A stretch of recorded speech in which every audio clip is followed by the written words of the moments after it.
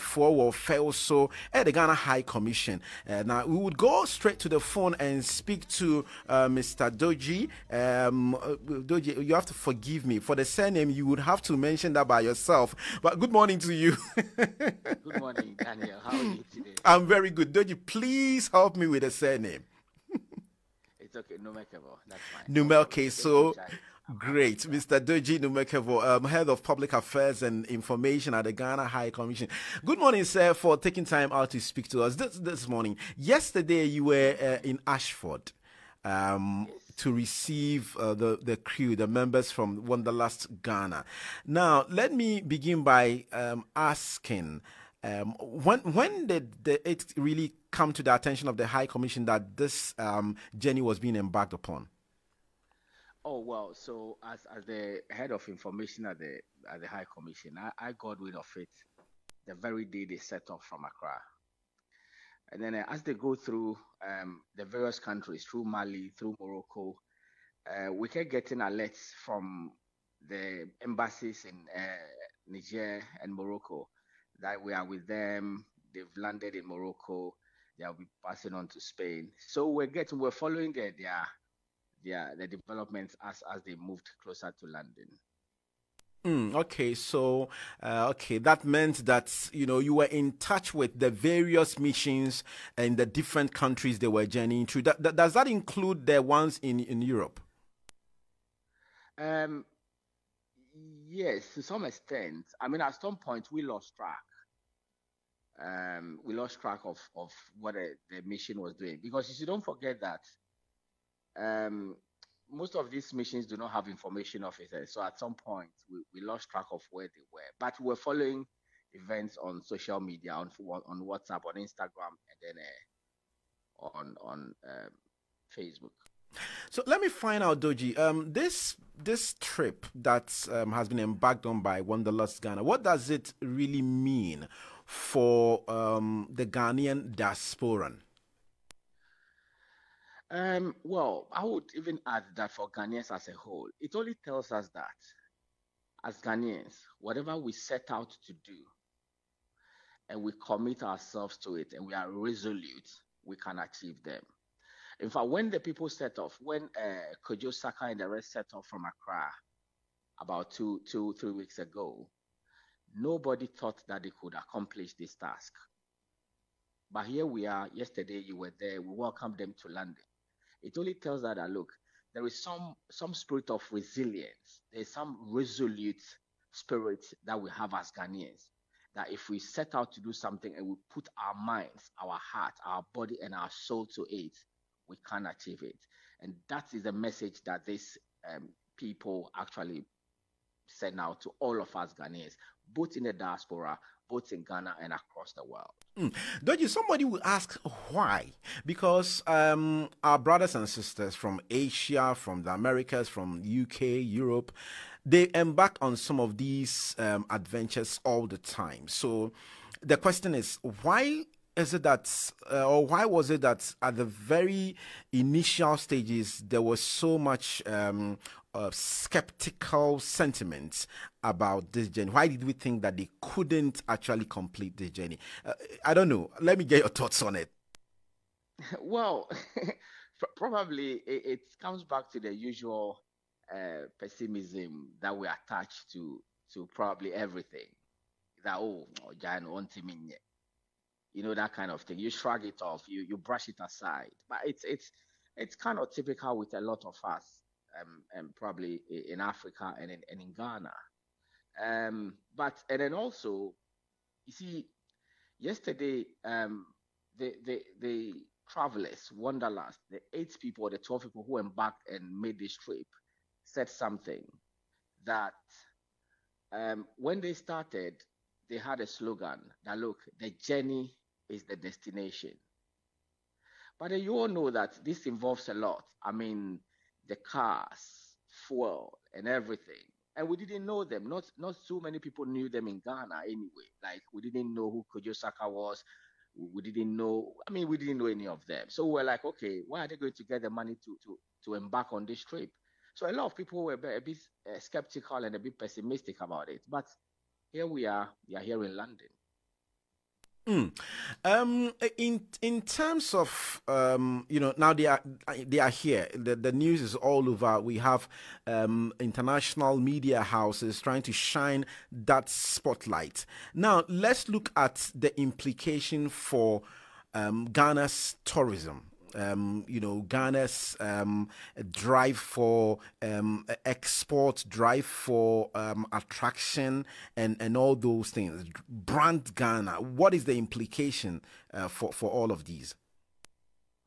Yeah, Daniel. So, I mean, as you earlier indicated, BBC carried the news. They spoke live to the people. I think when they were in Spain or France, I can't remember. But BBC carried. They did a story on it live. Okay. And as I made a point yesterday that these people have succeeded in placing Ghana's name once again on the world map. In the past, it used to be football or athletics, but today it's adventure that Ghana is going to be noted for. So a lot more people through the mainstream media and social media that have been following them are now going to hear about Ghana. So, I mean, as part of Ghana's drive, year of return, beyond the return, tourism and everything, a lot more people are going to learn more about Ghana, and they would want to travel to Ghana, either to go and see these cars, because probably, I mean, these people might decide to put these cars up as exhibition so that people would travel from across the world to come and have a look. So who knows? People will start traveling to Ghana just to go and meet these people in person and get to see them. So it's going to add a lot to our tourism drive. Again, it has put Ghana's name on the world tourism map because it's never happened before. No Ghanaian has done this thing before, driving by road from Ghana, from Accra, all the way into the heart of the United Kingdom. So people are going to start asking, like, where is Ghana? Where are these people from? We need to go and see the country Ghana and know the people that they are, So yeah, it's going to add a lot to our brand as a country, to our tourism drive, to our marketing drive as a people.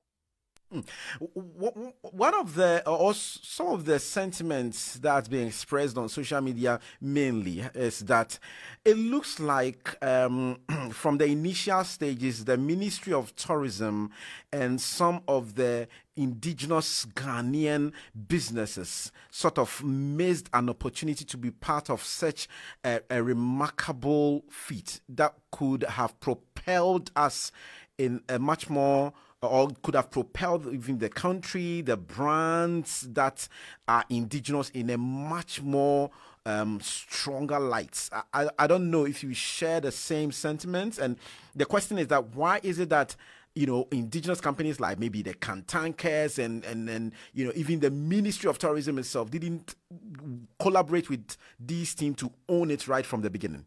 Do you know? Well, I mean, I'm not sure about the kind of collaboration or communication that had gone on between the crew, the Wanderlust crew, and the Ministry of Tourism. So I'm not able to speak to that. But I mean, let's not look back. We are where we are. We just need to make as much noise as we can about it. Okay. You see, when you start doing something, and it happens all the time, nobody believes in you until it's done. Now it is done. It's up to the Ministry of Tourism, the Ghana Tourism Authority, the Ghana High Commission, and all interested parties, motor companies. Look, it's not only the Ghana Tourism Authority. I heard from the grapevine that even they approached the motor companies, Toyota, some of them drove V8, Lexus, and all the rest. That look, we are going to travel across the desert to London from Accra. Do you want to be part of it? And some of them say, you know what, we don't want to be part of it. That is the motor companies. Okay, private entities that could have used this as a marketing tool, as a vessel to market their brands. They never believed it. But I know for a fact that when they get back to Accra, those motor companies are going to come up to them and say that, look, you know what, do you want us to associate ourselves with your brand or to your name or to what you have done or to your achievement? So that's what human nature is all about. They say success has many fathers, but defeat is an orphan. I like the point that you made, that we are here now. Let's look forward. I know that yesterday you were there with a crew from the High Commission. There are some events that have been planned, some engagements that have been outlined for them. Still engaging with the Ghanaian community. Can you talk us through some of them? Okay, so as you're aware, the Ghana High Commission collaborates with Aquaba UK to organize the Ghana Party in the Park. Okay, so it's part of it's the biggest gathering of Ghanaians in the UK. I mean, outside Ghana. The Wanderlust crew are going to be at the Ghana Party in the Park to speak to people. Don't forget that they embarked on this trip together with Edu Sports, another charity, to raise funds for villages or communities in Ghana that do not have access to IT facilities, i.e. laptops and computers. So they'll be at the Ghana Party in the Park to raise awareness about this venture and these charitable causes that they are involved in. So Party in the Park on the 12th of August 2023 at Cockfoster Strength Park. So they'll be there. And we're inviting all the Ghanaians to come there and see their heroes, to see their compatriots who have embarked on this enviable feat. On Tuesday, that's tomorrow at 2:30 p.m., they will be paying a courtesy call on the Ghana High Commissioner to the UK, His Excellency Papa Osuankoma. And then we'll do a press briefing, a soiree, to highlight the causes they are engaging and to tell the whole world about what they have done. So for now, as and when any events come up, we would let Ghanaians in the UK and around the world know. But for now, these are the two events. Tomorrow, 2:30, courtesy call on the Ghana High Commissioner to the UK, Papa Osuankoma. And then on Saturday, they'll be at the Ghana Party in the Park. Is tomorrow's event open to the public? It's not, because we haven't got the space to actually engage everyone. It's just a small conference room. But then I know for a fact that there are sports around the place. Ghanaians might just work because they are coming with their cars, the cars that they drove in from Accra to the UK. So people would want to come and catch a glimpse of the people who did this feat, and then the cars that they drove in. So after the meeting with the High Commissioner and the press conference and the press briefing, they would come out, and then Ghanaians would have the opportunity to meet them. Dodzi, thank you so much for your time this morning. It's been awesome. Daniel, it's been awesome talking to you. Anything else that we need to throw light on? Absolutely. So you enjoy the rest of the day, and definitely we'll catch up and we'll see you tomorrow at the High Commission. Thank you very much. Thank you so much. I was here for Mini Ora Dodzi Numekevor, head of public affairs and information, the Ghana High Commission in UK. And I'm in a train, come on, just 8 minutes to go right here on Rainbow Radio 92.4 FM. I think